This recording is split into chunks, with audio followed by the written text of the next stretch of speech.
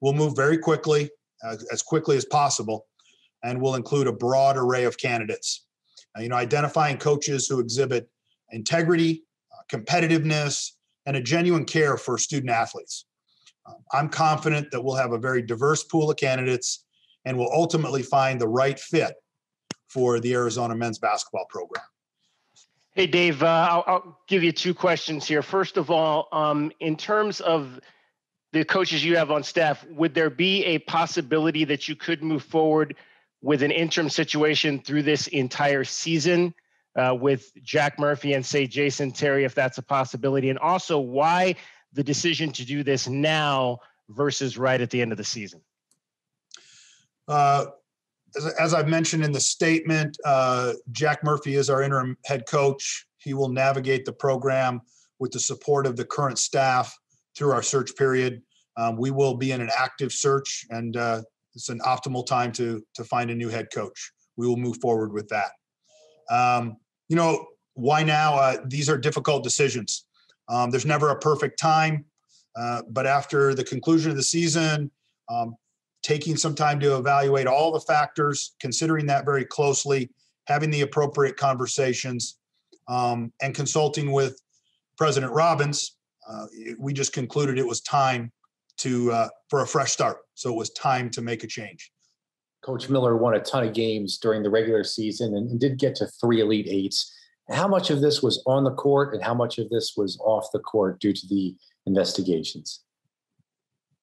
Again, I think we're evaluating the overall position of the program, and that includes on-court and off-court elements to it. And then when you step back and evaluate where the program is, we have incredibly high standards to be a program that has success at all levels, on and off the court. And when we evaluated it at this point in time, we feel like it's the appropriate time to make a change so that we can, again, restore, begin to rebuild the overall high caliber status of this incredible world-class basketball program.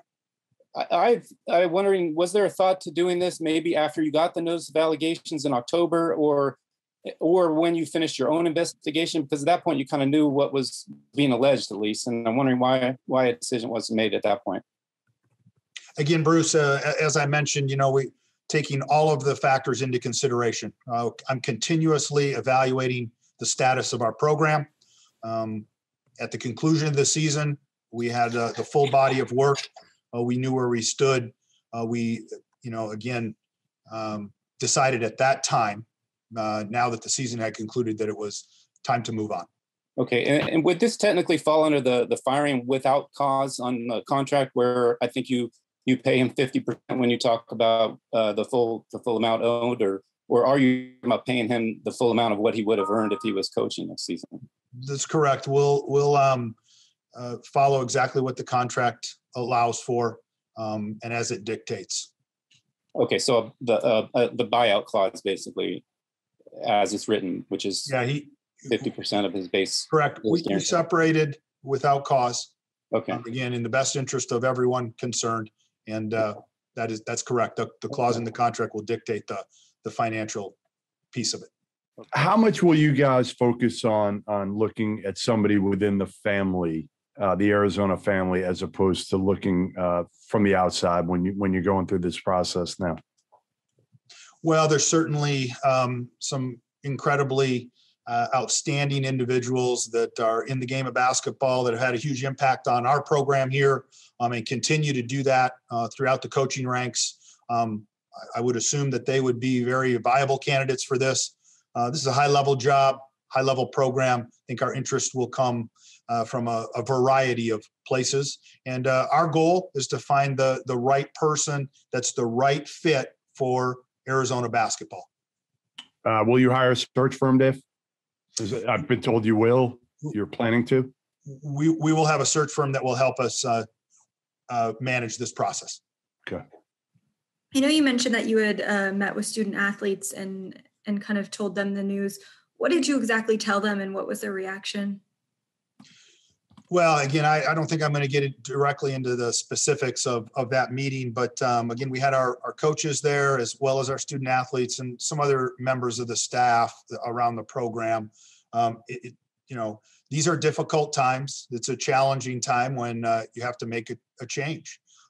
This is part of the adversity, and that, you know, but to stay focused, that we will move quickly. We will hire an outstanding coach. Our goal is, again, to help them with their experience here and all facets of their college experience and beyond. We want them to meet their goals. We want them to play for championships. We want them to excel at a high level. And so I told them that we are 100% committed to that, and we will go out and find an excellent new head coach for this program. Two questions, Dave. Number one, how much of a factor did the Arizona Board of Regents play in this decision in terms of your ability to extend Miller once the contract ran up? You know, extension was one of those factors and something we considered. You know, again, I'm not going to speak on behalf of the board or for the board in any way. But you know, again, we considered those things, and we got to the point where we felt that it was best to move forward and change direction of our leadership. And then with the buyout in football with Kevin Sumlin and all that, where are the financials coming from? What are your thoughts on the overall financials in terms of being able to hire a new basketball coach? Yeah, again, we'll with the buyout, we'll absorb that within our athletic budget, and we'll be paid through revenues from the athletic department. We feel very confident that we can attract and put together a very good package for a new head coach. So you've said this a couple of times in a couple of different ways, Dave. Or is it fair to read that this was as much because the program had lagged on the court as the allegations off it? Again, we have very high standards for our basketball program, for all of our programs here. Alignment with the, you know, the values of this university. You know, success is important. High performance is important. Again, both on and off the court.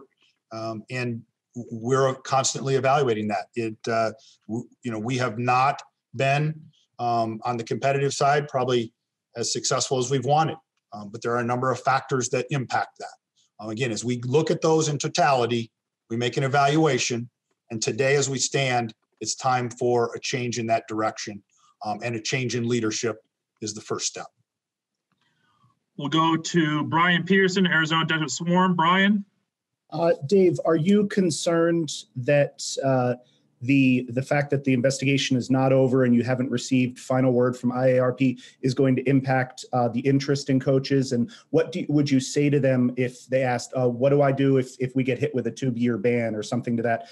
Will I get assurances that I'll be able to stick around long enough to see this through? You know, I think that experienced candidates that will come into this pool and evaluate this job will understand the process and understand what the ultimate outcomes will be. And we'll still have the opportunity to attract and design a package and a contract with a coach that will be very acceptable. Thank you. Dave, when did you ultimately make the decision to let go of Sean Miller? I know you said you met with him this morning, but when did you come to, you know, a realization that this was the decision that you wanted to make? And we've been considering this, and again, as we evaluated a number of different areas of the program and where we wanted to go forward. But ultimately, that decision was made, you know, late the last evening or early this morning, prior to arriving at the office and meeting with Coach Miller. And what are the requirements for this job, in your opinion? Again, I think we need an outstanding leader. We need a person who can come in, a high-level basketball coach that understands how to run a program of success in this day and age of basketball. But we need a person that can lead the program with great integrity.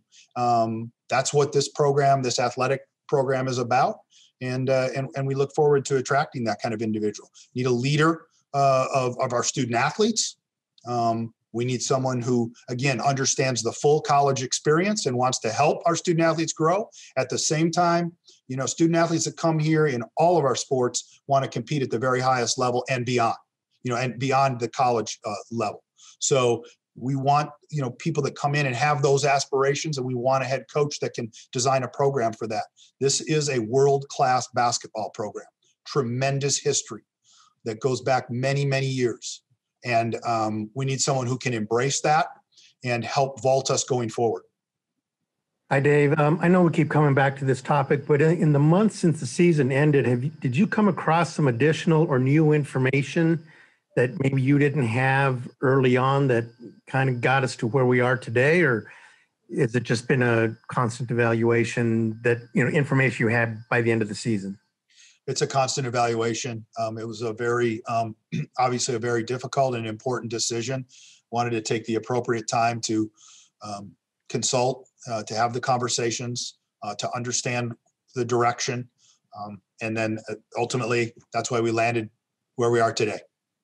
Did this have anything to do with allowing the NCAA tournament to play through so you could, begin talking to any candidate that might be available, or did that have anything to do with the timing? It really didn't. Obviously, there's a lot of attention on college basketball, but it really didn't. We just continued to work through the process and got us to today.